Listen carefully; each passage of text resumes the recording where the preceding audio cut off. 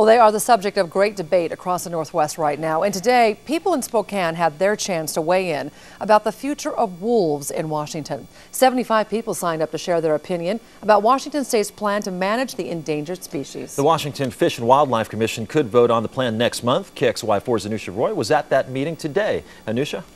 Well, public testimony was expected to last for hours. That many people came to share their thoughts this afternoon. They filled up the hall sharing what they like and what they don't like about this plan. The proposal is to wait until there are 15 successful breeding pairs in Washington for 3 years in a row. That's what's needed before the wolves can be delisted as an endangered species. Some people support this, saying wolves are an important part of the ecosystem. Others are questioning the funding. I think that wolves are an important balance, provide an important balance in the ecosystem because they control other predators that could get out of cause problems. My issue is financial. I do not think that they can support the plan economically.